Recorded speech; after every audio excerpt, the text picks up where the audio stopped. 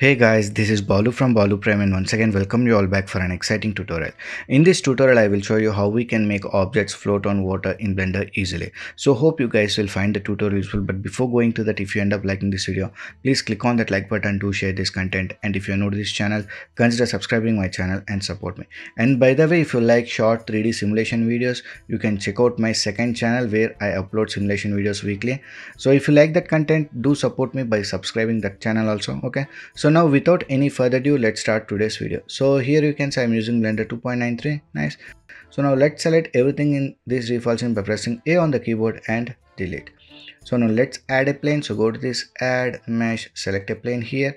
So now being selected this plane, come to this modifier options, add modifier and add ocean modifier.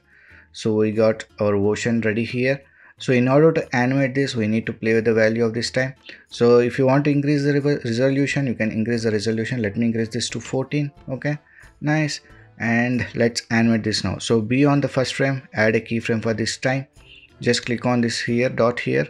So we'll get a keyframe added. So now move to the last frame and let me change this value to 25 and hit on this to add a keyframe. So now if I play this, we can see we got this animation here. If you want to increase the height of this wave, we can do that. Just come to this wave options and increase the scale here like this. Okay, so choppiness I will reduce this to 0.5.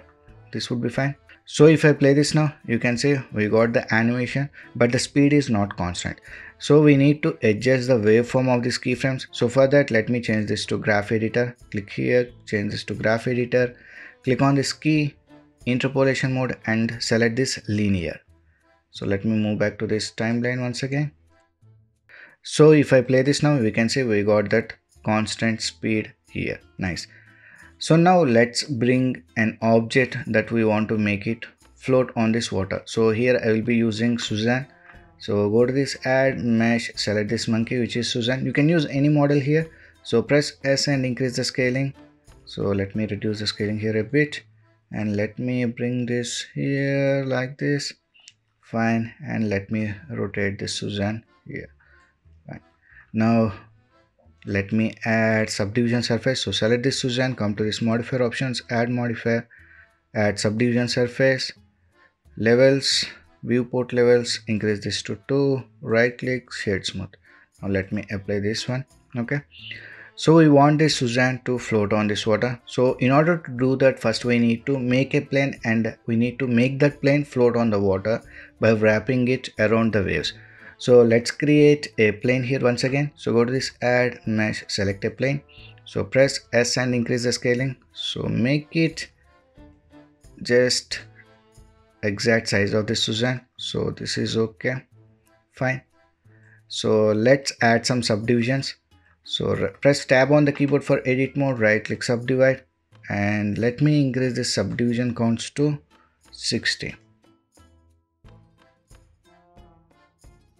So now being selected all these vertices, come to this object data properties, click on this plus sign to create a group and assign all these vertices to this group and click on this assign button. So all these vertices are assigned to this group. We can change this to pin or whatever you like. So all these vertices are assigned to this group. So now again press tab to exit this edit mode. Now being selected this plane, come to this modifier options once again, add modifier and add shrink wrap.